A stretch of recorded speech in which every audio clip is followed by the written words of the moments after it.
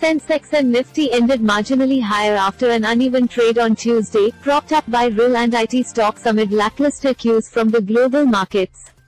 Rising for the ninth session in a row, the 30-share BSE Sensex ended 31.71 points, a 0.08% higher at 40,625.51. Similarly, the broader NSE Nifty inched up 3.55 points, a 0.03% to 11,934.50. Top gainer in the Sensex patch on Tuesday was HCL Tech, climbing 3.94%, followed by Kotak Bank, Infosys, Reliance Industries, Ultratech Cement and Tech Mahindra. On the other hand, Titan, Sun Pharma, ICICI Bank, Bajaj Finance, SBI and Maruti were among the main laggards, shedding up to 2.18%. According to analysts, the recent recovery in market was led by expectations of fresh fiscal stimulus from the government, but the SOPs announced have failed to cheer investor sentiment, news agency PTI reported.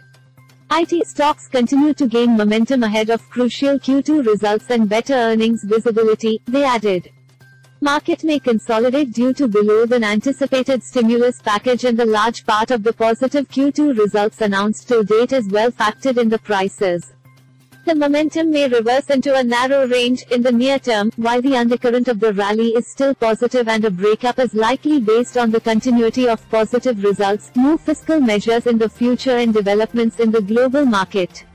Today, the banking sector lost some grounds due to adjournment of moratorium hearing to next day, PTI quoted Vinod Nair, head of research at Geojit Financial Services, as saying.